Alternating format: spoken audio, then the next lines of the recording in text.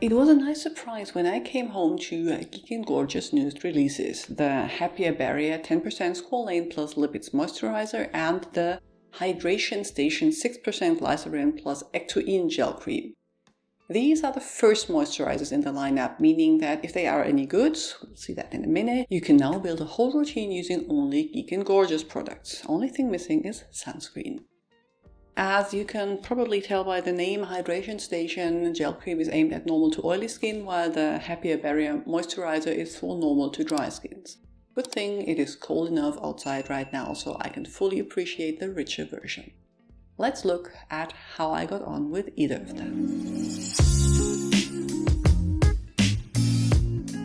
If you're new, you're welcome. I'm Dr. Anne, a physician passionate about skincare and well aging. Happier Barrier is a nourishing yet lightweight moisturizer with squalane, skin-identical lipids and green tea polyphenols for healthy skin barrier and silky soft skin. Hydration Station is a light and refreshing gel cream with hydrating gold standard glycerin and skin-protecting superstar Ectoine for dewy, plump and healthy skin. The first thing you'll notice is that Happier Barrier has a peachy color when it comes out of the tube. It also feels a little firmer, but is still light enough to spread easily. Hydration Station is white and feels even lighter, almost like a gel formula. Both have no immediately noticeable scent, but if you go real close to sniff, you get a whiff of something a little earthy, probably the ingredients as the products are fragrance free. Well, you probably don't need me to tell you when to use a moisturizer. It is the last step before sunscreen in the mornings and the last step in your routine at night. People with more oily skin using hydrating sunscreen will get away with not using any moisturizer when it is warmer, which is what I usually do. So during the year, I would use Hydration Station at night from around May to September and then switch it in the mornings and use Happier Barrier at night for the rest of the year. The only exception is that I prefer to use a more occlusive moisturizer on my tretinoin nights year round. I use it as a barrier moisturizer and then tretinoin to prevent irritation, and for that the Happier Barrier version is what I reach for. But one after the other. Both spread easily and sink in quickly, but the Happier Barrier version, it feels more substantial on the skin, if you know what I mean. What I enjoy a lot is the fact that both have a very natural finish and do not add additional glow. Before and after application, my skin looks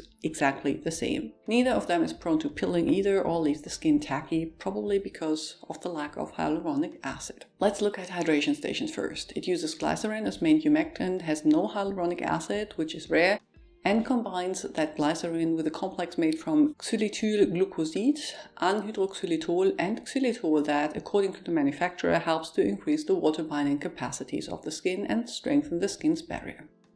I'm not sure by which mechanism it does the latter, but as xylitol is a sugar that works as humectant, it will surely increase water in the skin.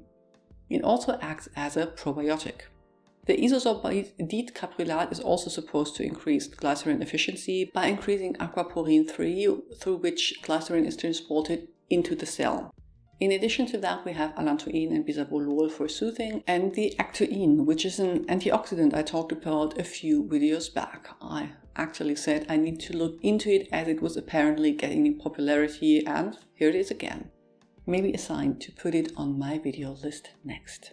The formula is basically focused on hydration and nothing else, like this name would suggest, and unlike other gel formulas, silicone-free, which might be interesting to those with an allergy, but also in need for a lightweight cream. Now, Happier Barrier. Again, you will find glycerin as main humectant, but paired with ingredients with emollient and occlusive properties like squalane, part of human sebum, a mixture between jojoba, macadamia and olive oil-derived lipid esters, and ceramide NG. These three mimic the natural lipid composition we'll find in healthy skin, which is probably where the barrier repair claim stems from.